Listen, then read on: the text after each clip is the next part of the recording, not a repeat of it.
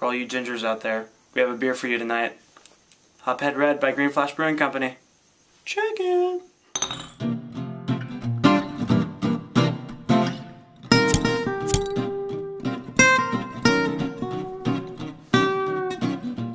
What up, guys? It's The Beer's Gone Bad. The beer flows like one. We are your hosts tonight. I'm Patrick Tugin. I'm Scott Van Book.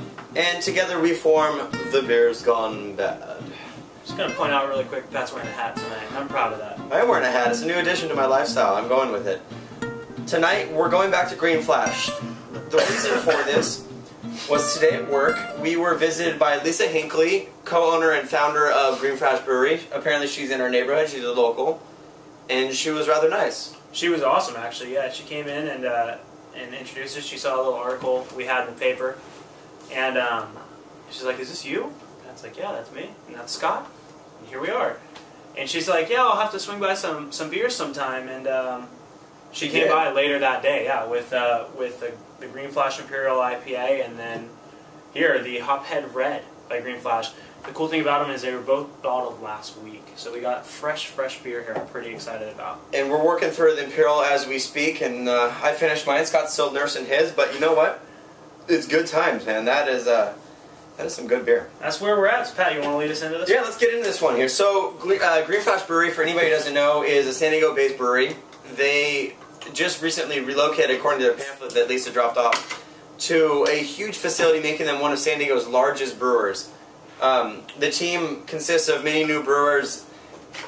We have here in the brew family, it's Lisa, I'm assuming her husband Mike, and their head brewmaster is Mike, and then another guy, Silva, I'm sorry, brewmaster Chuck Silva to the team. So between those three, they run that brewery over there, and I'm sure everybody else puts in their hard work and good times.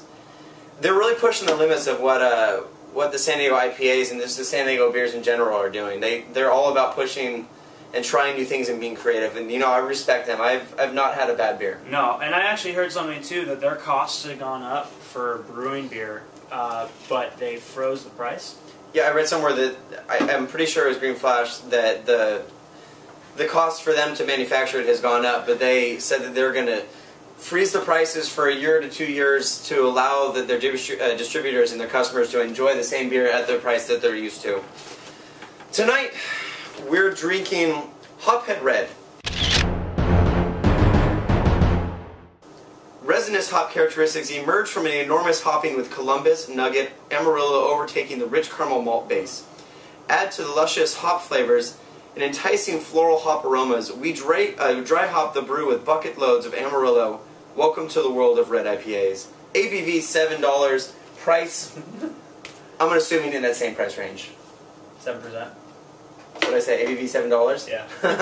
ABV 7%. Price similar. Color 1 Bud Light 10 Rasputin. 3.5, 4. I'm gonna put a little darker. I'm gonna probably put about a 4.5, just because it's got a really dark red color, but it's very clear. It is very clear. Oh, I'll go with the 4. It's got a nice head to it. Let's get it right into it. Oh man, it smells good. I'm sniffing away. So this one, I know what's going on here. So go ahead, give it a go.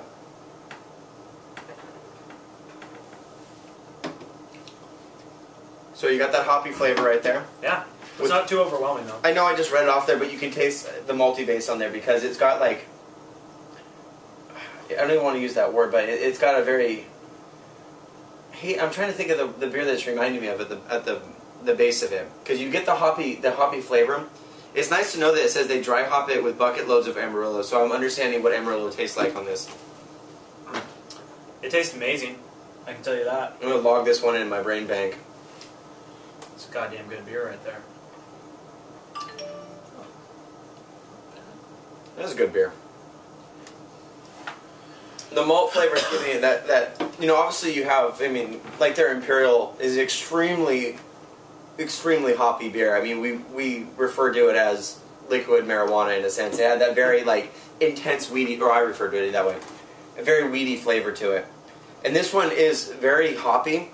You still get that very hop I think you're getting the smell's not there, but you're getting it more on the aftertaste on this beer. Yeah, and it's not like that upfront hop. No, it's a lot smoother right off the get-go. It's a really smooth beer, really easy to drink, and then you have that little bit more of a drier, bitter aftertaste.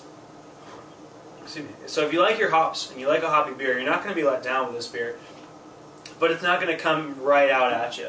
And definitely when you're drinking it and you're smelling it, and your nose is buried in that glass, you're getting some of those sweeter undertones that are in there. I'm getting that malty kind of metallic aftertaste a little bit on this thing. And it's not a bad flavor, it's just, I think it's the malt flavor that's doing that for me. That's what I'm picking up on my aftertaste. And I may just have my taste buds be effed up by that Imperial that I just drank, because that thing is just like Hop Nation. Do you smell... I'm associating metallic with that malty flavor right now for some reason. Do you smell... Well, I mean, what are you tasting? Like, right off the bat, it's really smooth. Almost a little, like... When you smell it, it smells sweet. You know, when they say that it does, they it use smells caramel, very sweet. you can really pick that out. But then as soon as you take that sip, you start to get that sweetness kind of subsides, and you get a little bit more of that tartness, that bitterness, and it does kind of like... It sits in the back of your mouth, like your taste buds, like back there. And I get where you're saying metallic, but when I think metallic, I think of pennies. And that's like, it doesn't taste like sucking on a penny to me. It doesn't either to me, dude. But there's just like that very last, like when you swallow it, that very last like sensation I'm getting is kind of a metallic sensation. Okay, I get it. Well, where are you gonna put this thing, Pat? It's got a nice color to it. The head's really nice. The lacing is pretty good. I don't really know what the lacing refers to as the beer. I'm just going from what JC told me. I don't know. I'm just cutting terms out here. I like this beer, but I don't, if I was going to go back and buy a Green Flash, I think I'd probably stick with the Imperial.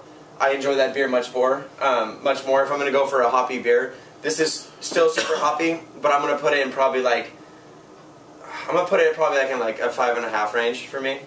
Really? I do. By all means, I like it. It's a great beer. I have other ones that I would probably go over this one first. Wow.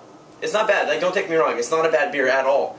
I just like the multi characteristics of it. You wouldn't buy it again.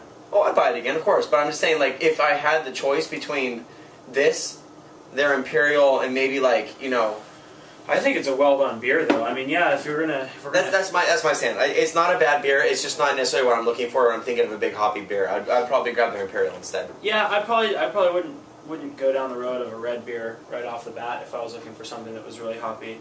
Although it was a red Indian Pale Ale. That is smooth though. I liked it, dude. I thought it was a really good beer. I thought it was kind of a nice change and from some of those like overhop beers. Do you have your Imperial right there next to you? Can I try that with this? Give me a number while I'm doing this. I'm gonna give it a 7. I thought it was a really good beer. That was really well done. Damn, dude, that thing, when you drink that, no, drink that afterwards. That Imperial, that is night and day. Oh yeah, totally. Woo! Totally. I take that back. I'm going to put this at a 6. Actually, this is a very smooth drink. That thing is intense. I like this beer, too. I do, too. That's their Imperial IPA, and I like a really hoppy beer, and I like that bitterness. But I just don't think that's what they were going for with this beer. So what are you going to give it? What's the number? I gave it a 7. Oh, okay, cool. Yeah. I'm gonna renege on what I said, and I'm going to give it a 6, actually. Okay. You guys, this is the Beer's Gone Bad. Also, too, if we review a beer and it's your favorite beer, let us know. Do your own review. Send it to us, whether it's a video, whether it's written. Let us know what you think about this beer. Totally. So get out there, try it, let us know what you think. You can follow us on YouTube, Twitter, Facebook, Flickr. We're out there. Yeah, we're really interested in the whole craft beer movement, so we're going to do our best to find new and innovative stuff that's on the market and try to show it to you as we learn about the beers ourselves. So you know what? Thanks for checking in. It's The Beer's Gone Bad. Where the beer flows like wine. We'll see you next time. Remember, keep it craft.